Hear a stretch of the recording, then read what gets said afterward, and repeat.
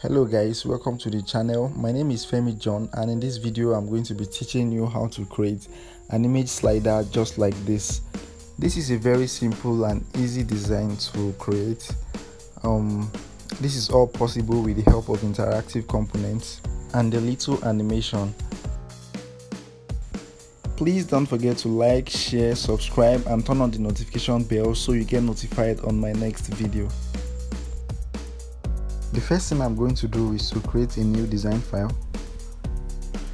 I'm going to choose a frame. I'm going to select the desktop frame. I'm also going to go ahead to reduce the height of the frame. The next thing I'm going to do is to create a basic structure of a navigation bar which contains our font ID, which is the logo, and also the menu items. These are not really the main focus of the video, so I'm just going to make this part of the video a lot faster, and I'm just going to skip to the part where we start working with the carousel images.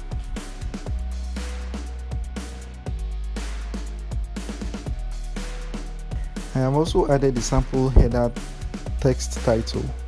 The next thing I want to do is to bring in our images. I'm going to be using a plugin called Unsplash, but I don't have it, so I'm just going to go ahead and install it.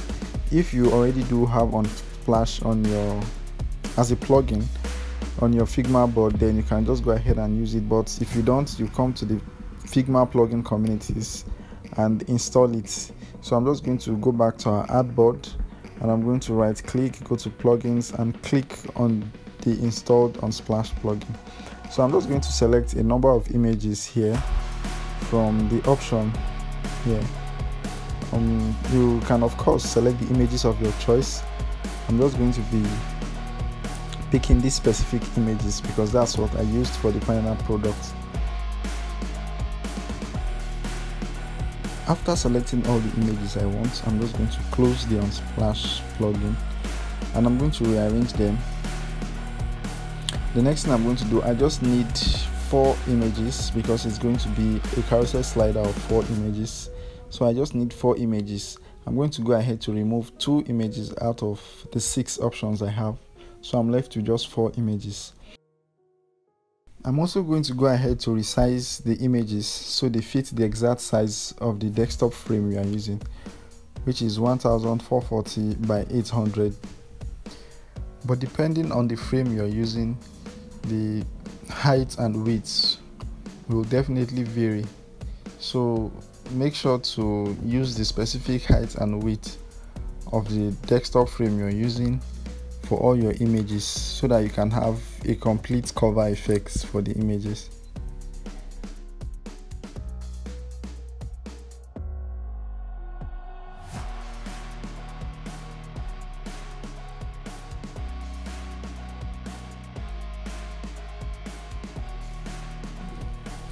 The next thing I'm going to do is to arrange my images in the sequence I want them to slide in. So I'm just going to arrange them at the top, and I'm going to select all the images and align them properly. I'm going to align them together with no spacing between them.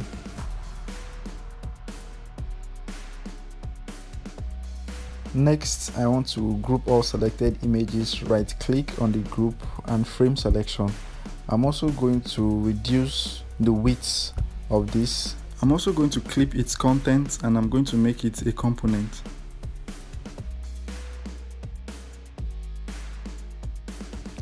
Then I'm going to create a variant for this component. I'm actually going to create 5 other variants, but for this second variant, I'm going to click on the group item and I'm going to set the y-axis to a -1440. This can vary depending on the width of your desktop frame or the width of your image. I'm going to do the same thing for the third variant. I'm going to click on variant 3 from the layers panel, and I'm going to click on the group. And I'm also going to go to the x-axis and change the x-axis to a -2880. I'm going to repeat the same pattern for the third and fourth variants. I'm going to keep subtracting 1440 from each of the variants till I get to the fourth variant. Or basically just keep subtracting the width of your image slider container to get your actual value. After I'm done repositioning each group in the variants to display the selected image we want, the next thing I'm going to do is to rename our components, and I'm going to do a quick interaction between the variants.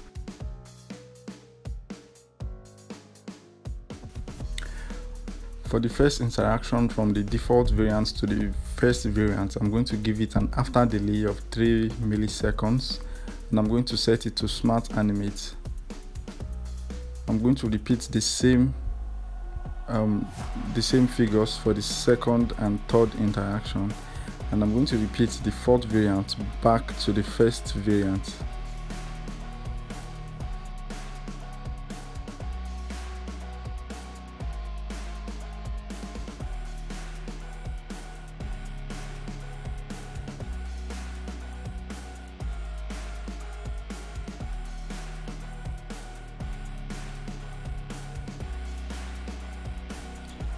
After doing this, the next thing I want to do is to preview our prototype.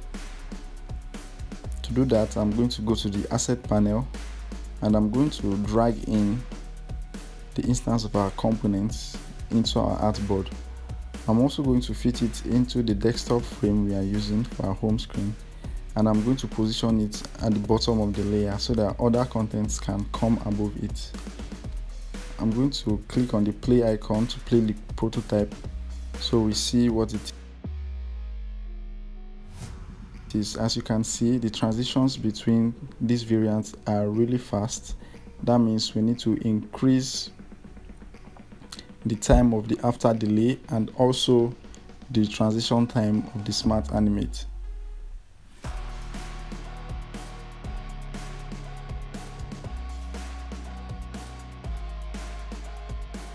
I also want to create more contrast between the text and the background images, so I'm going to create a dark overlay on the background images, and I'm going to use a light text.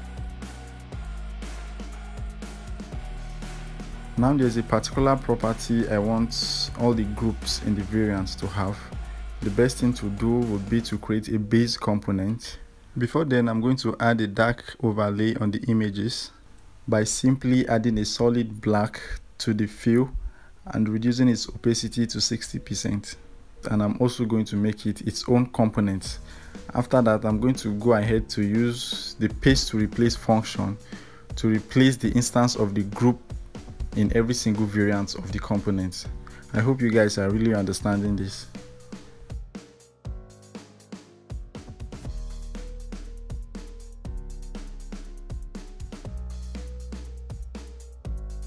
I'm also going to repeat the first image in the base component as the last image.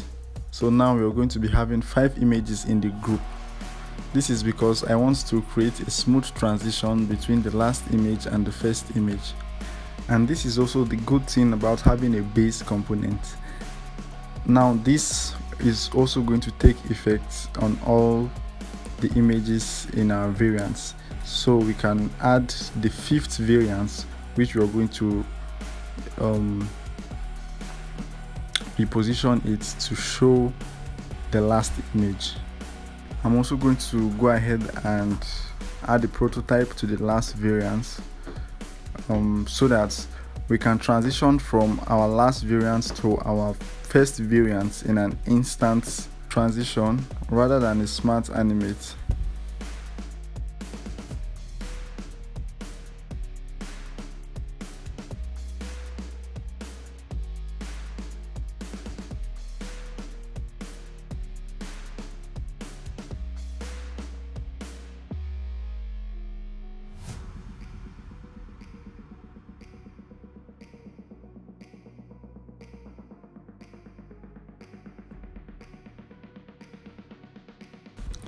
After completely setting the interactions between the variants in our component, The next thing to do would be to bring the instance of our component back into our board, but at this time I would like to change the feel of the text for both the navigation and the header text.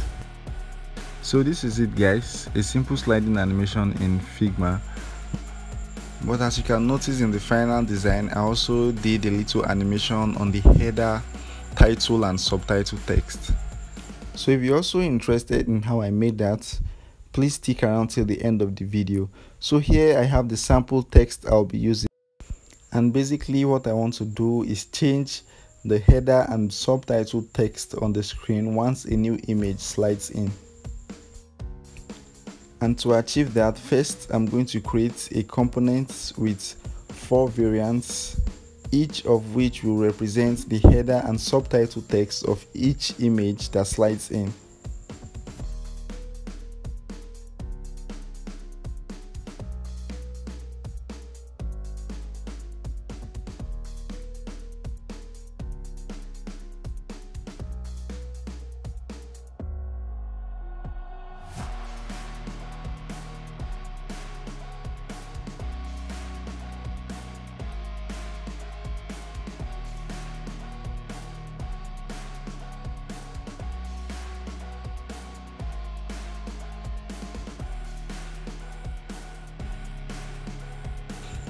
After creating our components, I'm going to switch to prototype mode and create a basic interaction between these variants.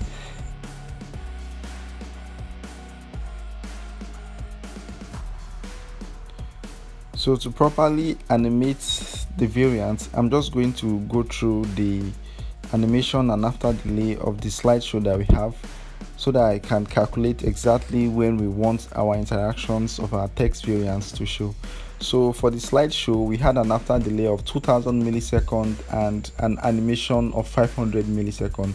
That means it's going to take the slideshow to take 2500 milliseconds to completely show up and animate.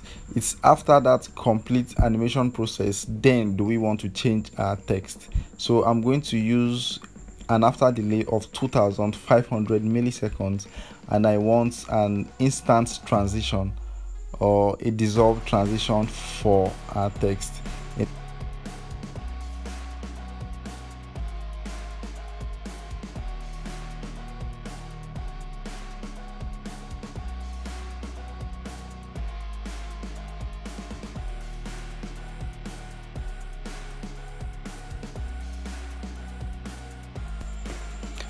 After completely animating the interactions of these variants, what I'm going to do next is to change the color of the text so that we can have a good contrast between the dark background and the text layer.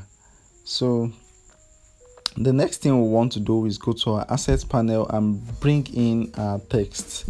I'm going to just delete the current one and replace it with our component.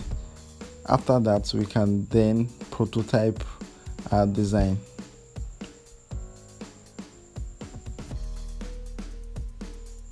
So as we can see, the text animation and the slideshow animation still has a time lapse between them. So I think I'm going to use an instant animate rather than a dissolve, and I'm going to tweak the animations a little more. The first thing I want to do is I want to replicate the smoothness between the first and the last animation on the slideshow. So I'm also going to add a 5th variant for our text component, and I'm going to be replacing the first variant as the 5th variant. So what I'm trying to achieve here is to replicate the same pattern we used for our slideshow for the text animate, because it seems like there is a time lapse and it's caused by the timing, that is the after delay between the first slideshow and the last slideshow. So if we can replicate the same effect or the same behavior as the slideshow, then we can have a consistent animation.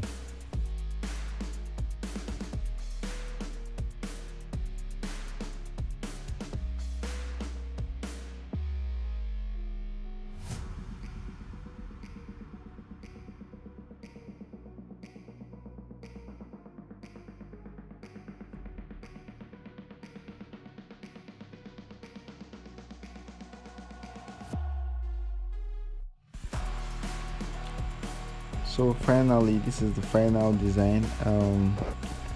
Thank you guys for watching. I hope you enjoyed this video. If you're interested in more videos like this, please don't forget to like, share, subscribe, and also turn on the notification bell so you get notified when I post my next video.